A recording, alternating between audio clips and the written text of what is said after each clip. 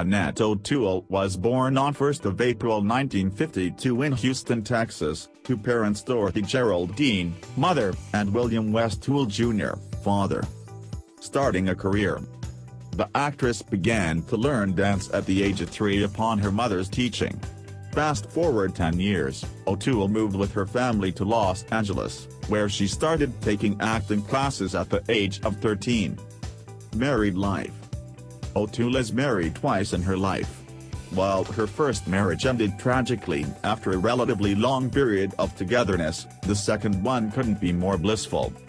O'Toole tied the knot with actor-husband Bill Schillinger on 8 April 1983. The couple shared 2 kids, both daughters, named Nell and Anna. The pair were married for 10 years before deciding to depart in 1993. Popular drama series. Virgin River is a romantic drama series based on novels by American novelist Robin Carr.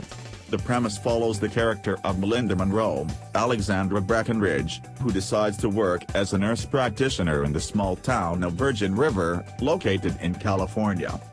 O'Toole is pretty popular for her character of Martha Kent, the Red Queen in the DC superhero series Smallville, 2001 to 2011.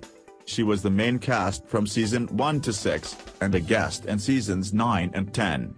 The actress featured in 136 episodes. Net worth. Annette O'Toole's net worth is estimated at $5 million.